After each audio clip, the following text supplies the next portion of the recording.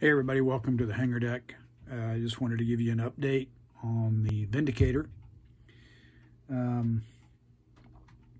So I have applied the basic color for the top and bottom.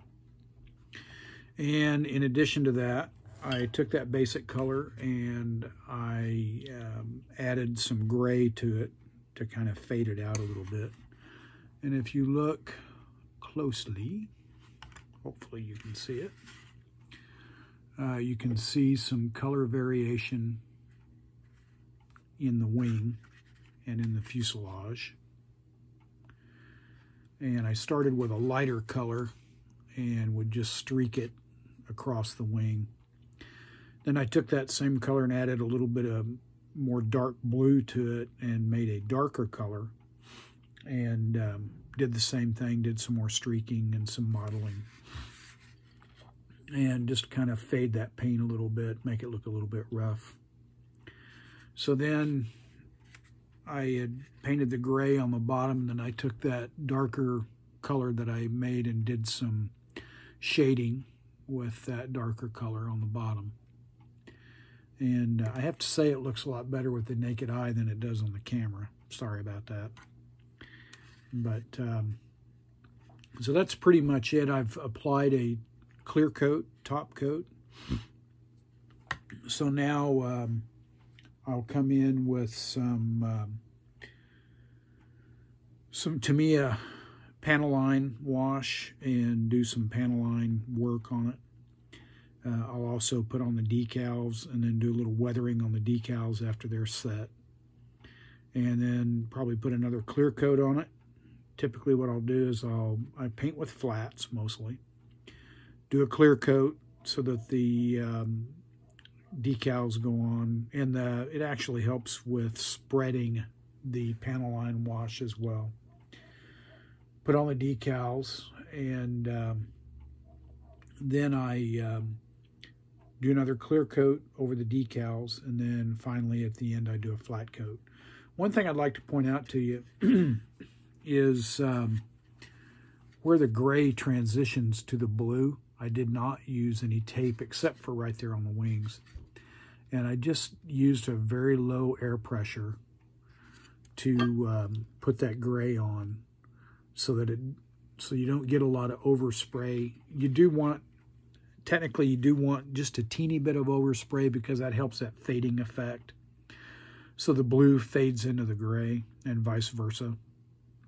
I think it looks more realistic. I'm sure that when these planes were brand new, they were taped off and painted, but that didn't happen in the fleet. Not typically, not during the war. There was just no time for that. So there was a lot of fading of paint. When I say fading of paint, I don't mean the paint faded. I mean they faded one color into another. And so that's kind of the update. You can see I've got the cockpit all taped off best I could. Try to protect that, and we'll peel all that off. I did the canopies. This came with canopy masking, so they all got masked off, so that made it kind of helpful. It's kind of odd, this long canopy on the Vindicator, part of it was painted over, so part of this will be actually solid paint. And I found that interesting that they did that. But who knows why that was? Well, maybe I do know. I don't have any documentation of this, but it may have been, the radios kind of set in that area. That may have been to kind of shade the radios a little bit so you can see the dials, and it probably also gave them a little bit of shade from the heat. One thing that we don't think about a lot, those of us that are not pilots and those of us that are not pilots of aircraft with a greenhouse, and what I mean by greenhouse is it's got a a canopy, a glass canopy. When you're flying in that aircraft, that sun is beating right on you, and that's why guys wore all this gear when they were flying. I mean, that's part of the reason, even in the Pacific, is because if you didn't, man, you would just get blistered.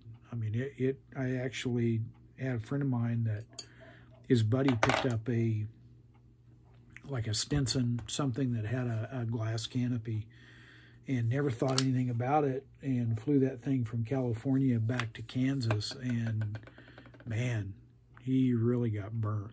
So, it's one of those little tidbits that we don't ever think about. So I want to leave you with a story, and this is a story I read in, I've got somewhere around here in the house, I've got a collection of cartoons by a guy by the name of Joe Stevens. I believe was his name. I hope that name was right. And he did cartoons for Air Force Magazine from World War II through Vietnam. And he was just a hysterical writer. And he did this one cartoon, and it was a several panel cartoon. And so it starts out, our hero, First Lieutenant Roger Rudder, was flying somewhere over liberated France.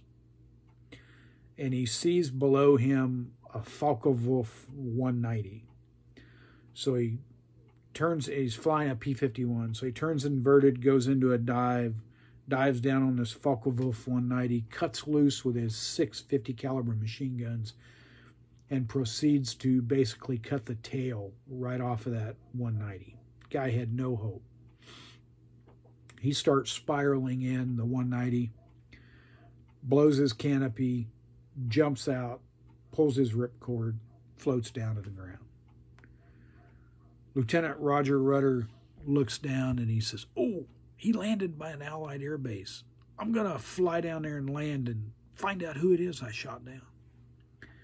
So he comes in, does a beautiful pull-up, goes around the field, drops his flaps, drops his gear, comes in, lands, coasts to a stop, throws his canopy back, jumps out.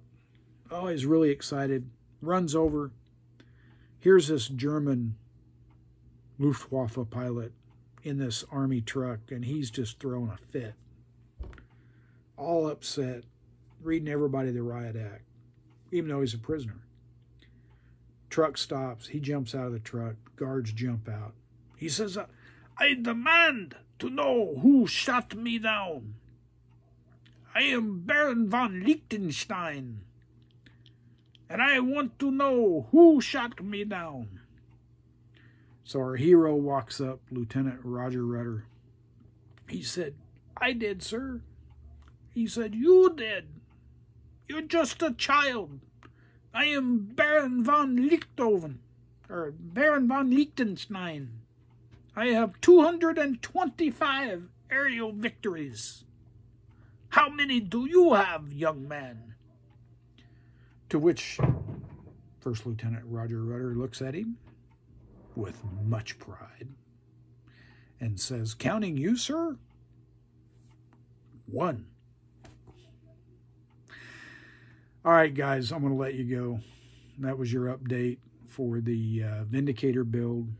We're getting close. I'm going to be traveling most of next week, so I won't get a lot done after tomorrow.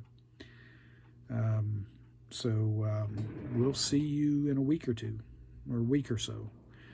Thanksgiving's coming up.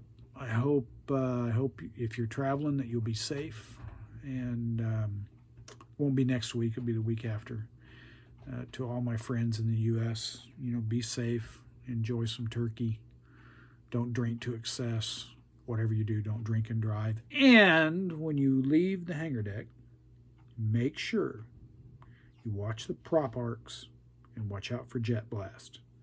Like and share, and we'll talk to you later.